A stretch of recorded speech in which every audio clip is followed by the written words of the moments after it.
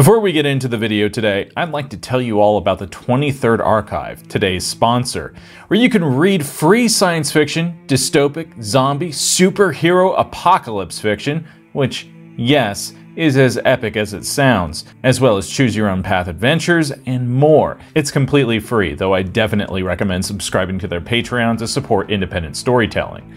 You might even see something from yours truly in the future. The link is in the description. There probably isn't a single culture on Earth that hasn't speculated about the significance of the moon. Apart from the sun, it's the largest body in our sky that hints of the cosmos that rests beyond our planet's atmosphere. While we certainly can't blame ancient societies for developing myths about the moon, it's definitely not made of cheese. It might surprise a few of you to find out that many moon myths still persist today. Yes, despite all the efforts of NASA and the scientific community at large, plenty of misconceptions still persist regarding the moon's size, shape, phases, and even the moon landing. We'll be breaking down a few of these misconceptions, and if this video does well enough, we'll follow up with a part 2 in the future. But first, be sure to hit that like button, smash that subscribe button, check out the Patreon, and ring that bell to never miss a video. I'm Eric Malachite, author of Echoes of Olympus Mons, and this is ScienceGet.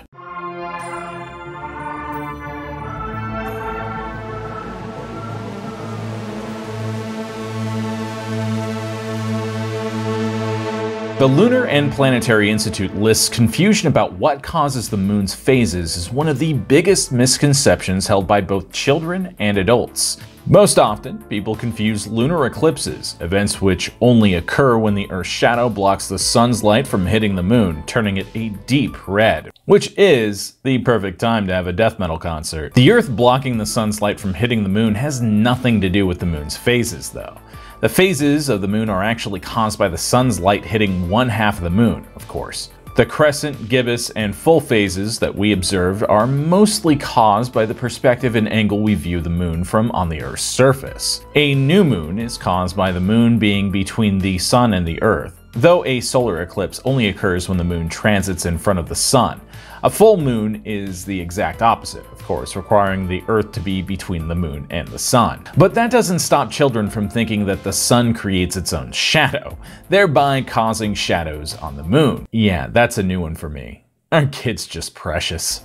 However, this isn't just a misconception held by little kids, but also teenagers as old as 16. Back in 1999, a study of common misconceptions held by students in the American school system by Laurel L. Stolle, Gerald H. Crockover, and Daniel P. Shepardson revealed that students aged 9 to 16 held many scientifically inaccurate ideas about the moon's phases. Another misconception among children is the idea that clouds cause the moon's phases. And I know what you're all thinking. That's hilarious and kind of precious, but thinking about it, it is completely reasonable for a child to think that the moon, like the Earth, has clouds. But this is nothing compared to the flat Earth conspiracy that suggests that a third, somehow invisible object passes in front of the sun during an eclipse. Though it makes me wonder if they think that the moon's phases are caused by this same mystery object. This is also completely inaccurate. The moon is not a disk, and there is no third invisible object orbiting the Earth.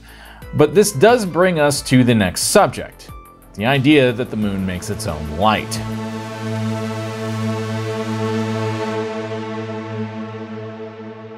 The moon definitely does not make its own light, but that doesn't stop people like rapper and quote-unquote astronomer, double emphasis on quotes, Bobby Ray Simmons Jr., or just B.O.B., from claiming that the moon not only makes its own light, but that it's also much smaller and closer to the Earth than those pesky NASA scientists are always saying. B.O.B., or Bob, believes that the moon is really just a flashlight that hovers over the infinite plane of the Earth, or whatever BS these misguided cultists believe. But Bob, gun,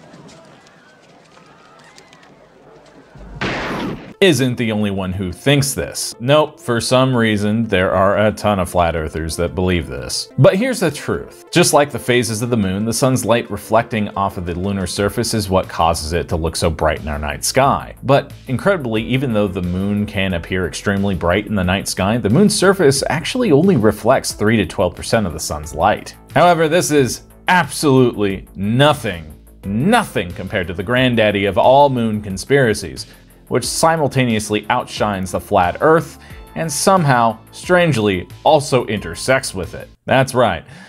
Let's talk about that moon landing conspiracy.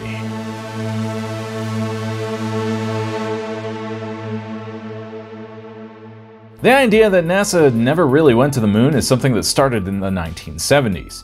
The original form these conspiracy theories took was simply that the US wanted to beat the Soviet Union to the moon, so they staged a moon landing. Simple enough, right? This coming at a time when Watergate and the Pentagon Papers were fresh in the minds of Americans, eroding any trust that the average person had in their government in the US. The so-called evidence that proponents of this conspiracy theory present are perceived anomalies in the photographs and footage taken on the moon by the Apollo astronauts. There you go. Okay, now I think I'll do the same.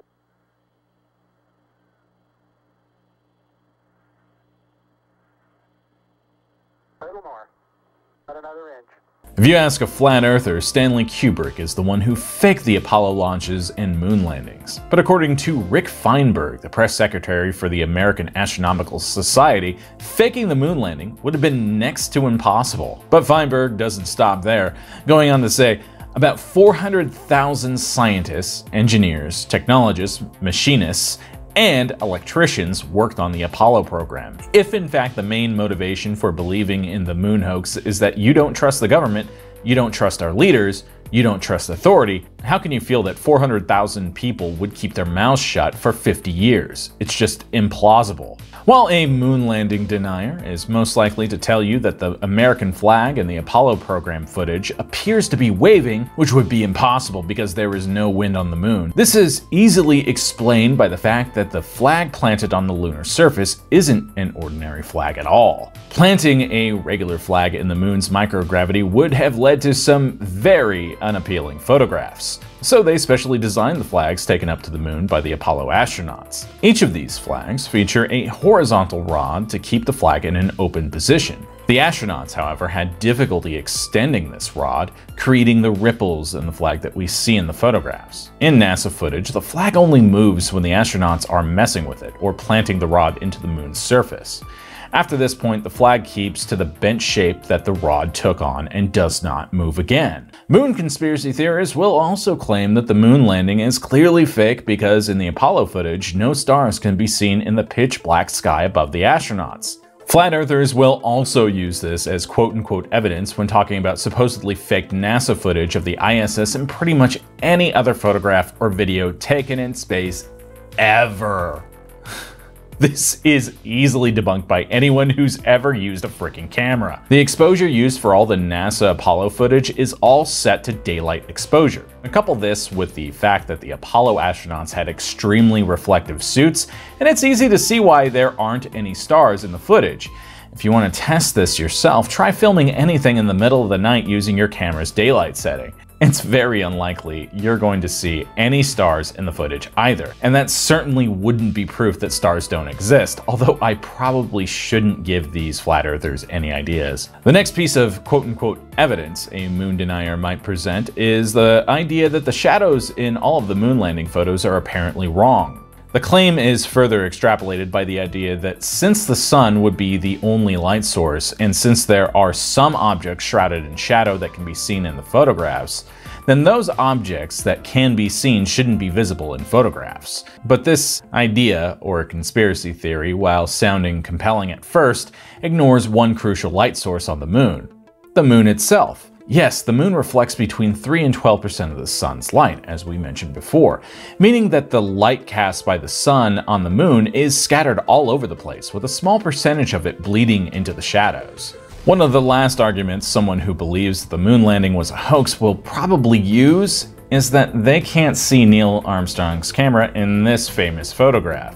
This is easily debunked because the astronauts couldn't possibly have carried a large camera on the moon with how bulky their spacesuits were.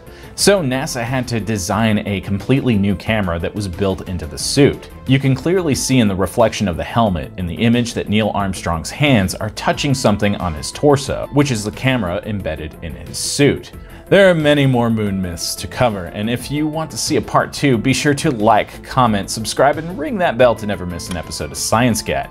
And be sure to check out the Patreon, where you can get early videos, exclusive science fiction, horror, and dark fantasy stories, your name in the credits, and much more. I'm Eric Malachite, and I'll see you next time.